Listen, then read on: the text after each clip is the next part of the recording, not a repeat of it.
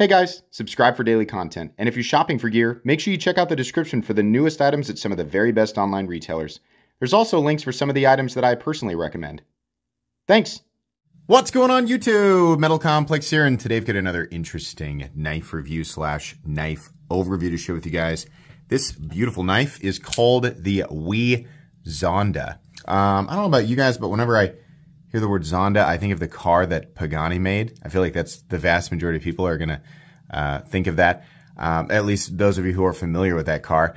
I have no idea if that's what it's, if it's even, the name has anything to do with that or not. I don't know. I'm sure that Zonda has some other meaning, and I was just too lazy to look it up. But I think it's a good name for the knife. It looks like a Zonda, whatever that means. Thanks so much to WE Knives for sending this in for me to take a look at. Thanks to my patrons for supporting me, and please make sure to follow me on Instagram at metal_complex.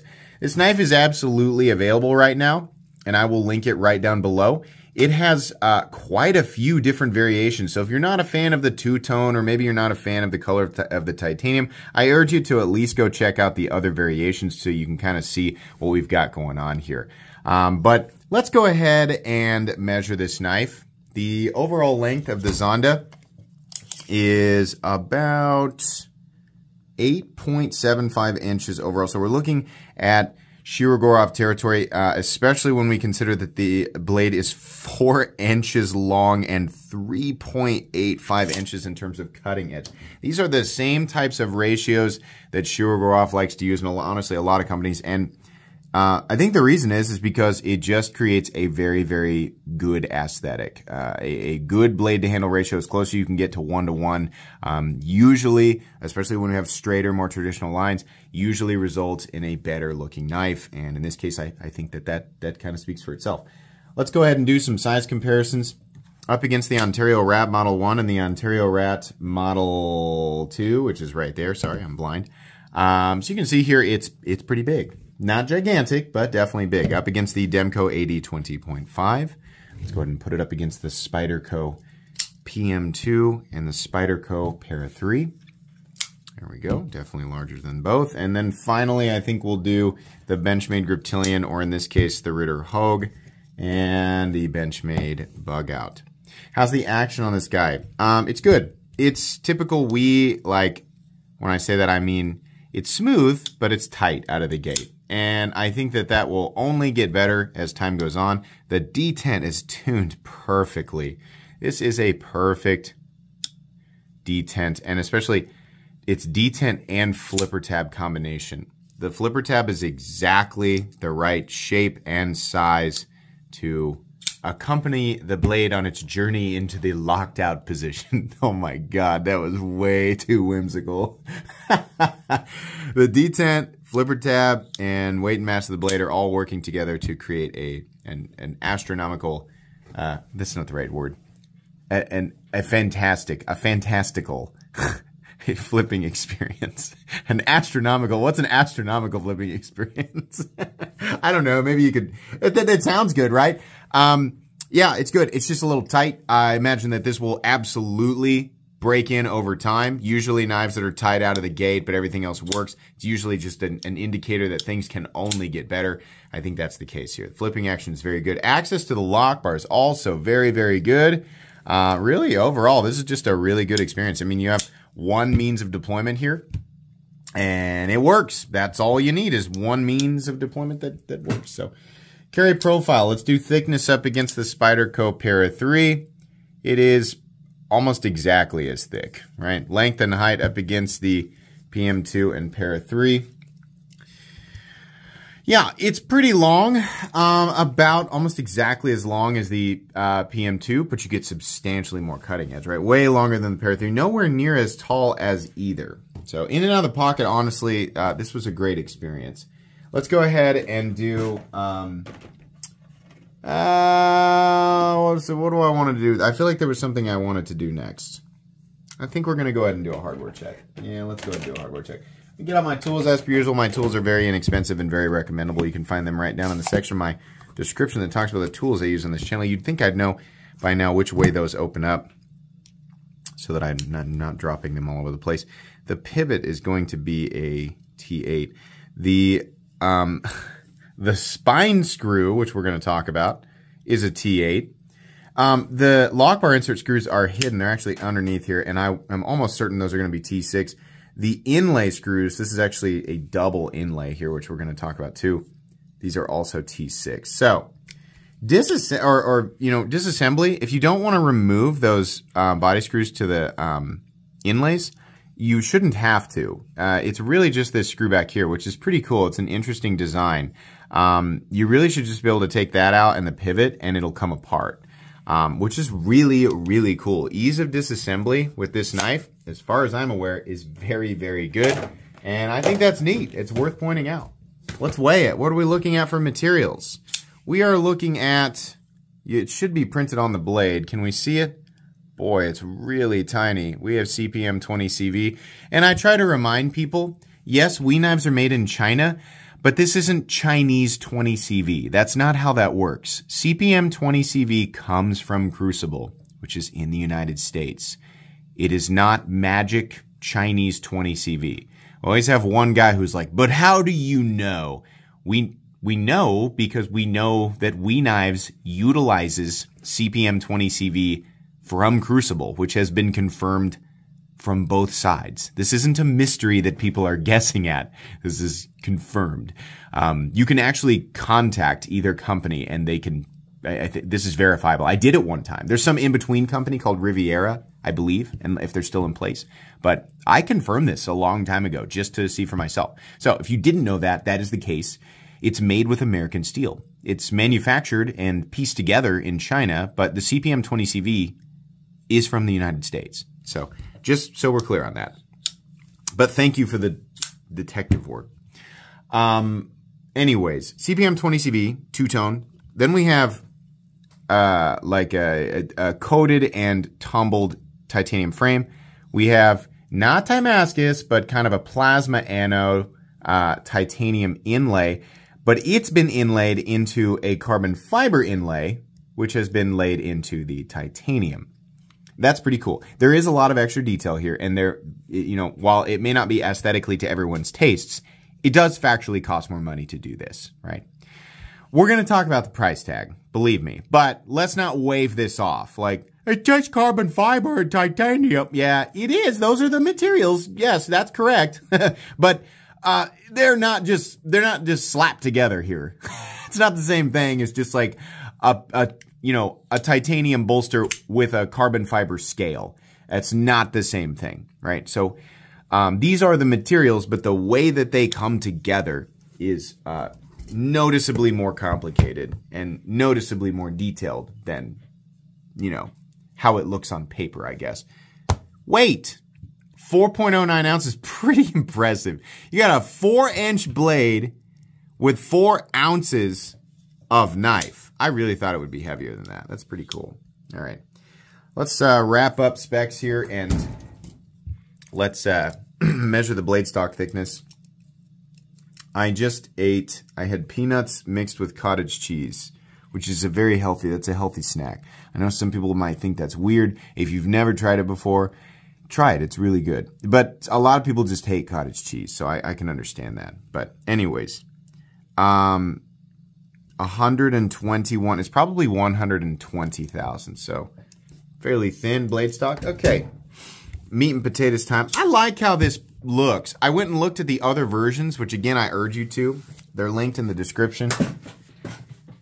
I would have preferred one of the satin or glass blasted blades. I think one of them is. I think that looks really good. But either way, this is definitely some extra effort by WE Knives. Now, curiously though, this is not a special edition knife. I'm actually opening the box now for the 3rd time to make 100% sure that I did not miss some sort of special edition certificate. No, this is just a regular production WE knife, which is wild. Is it really? The amount of work that they've done here to lay all this stuff in is pretty spectacular. The carbon fiber looks great. The titanium inlays look great. The fitment of everything is perfection. There's a lot of room to screw something up here. I mean, there's a lot of room to screw something up. And they did it on both sides. I think what's even cooler is this thing right here. This is another piece of titanium that has been nested into the titanium frame. You can actually see the frame there. Initially, I was like, is this an integral? No. There's a seam right here. So the titanium, meets, and then this has been laid in, and then this screw holds everything together, and we can actually see back in here where that screw ends up. See how the titanium all comes together, and then it's got threads, right? Can we get it to, it doesn't want to focus, sorry. Trying to get you to be able to see that. Just the end of the screw there, right? It's kind of cool. I've never seen construction like that. Does it add any sort of durability or utility? I mean, it makes it a little easier to disassemble, right? And it looks cool. I mean, like, let's be real here. This looks cool. I like it. The whole frame is awesome. In fact, this is one of those knives where the frame or the handle scale suggests that there's a lot more going on with the blade, and there's not really. I'm not a big fan of two-tone. So that's killing the aesthetic of this one for me a little bit, but I do like some of the other versions of this that they did. And I do think that some of those other versions are very, very beautiful. And obviously that's why they do different variations with such extreme changes between them, so that people like me can go, nah, I don't like that one, but I like that one, right? I mean, like, that's because we're, we all like to be like, my taste is exquisite, blah. Well, you pick what you want, right? So I think some of the other versions look a little bit better. So yeah, I really like the look of this, and I think they did a really good job aesthetically. I also really like the ergonomics. I mean, they're just perfect, man. It really, I mean, every edge and corner of the titanium is all knocked down. Even the thin pocket clip really doesn't create much of anything, right? I mean, it really is nice. You have these areas right here which are, they're aggressive suggestion zones, but I still feel like I can move around if I need to and I'm not uncomfortable. You can even choke back here and almost get a full four-finger grip like this. But yeah, very good. We typically heat treats their CPM 20CV to 59 to 61. The reason that that's a problem is obviously because most people don't like their CPM 20CV at 59. 60 and 61 is fine, right? Whenever they do a coating or a DLC, it lowers the range by 1 point, the entire range. That means that this and the other coated blade will be as low as 58, which it's still an opinion, but my opinion is that that is ridiculously unacceptable. Your range for the uncoated blades needs to be 60 to 62, in my opinion, and 59 to 61 is, I guess, more acceptable for the coated ones, right? If you didn't know that, it's going to take anybody's range down a point for coated blades. That's just what happens. So, yeah, nobody that I know is like, please give me 58 Rockwell 20CV, please. That's my favorite. I just love that, right? I'm also a big fan of bouncy castles and melted butter and tinfoil, pillowcases, right? Other things that are soft. Do we get it? Everybody get the joke? Okay. So yeah, I mean, I gotta keep saying it. I like that there's a flat here. It's like a hand rub satin finish. It actually might be a machine, just horizontal line satin finish. But we have a subtle harpoon notch right here. It's kind of neat, right? Very streamlined. Little swedge.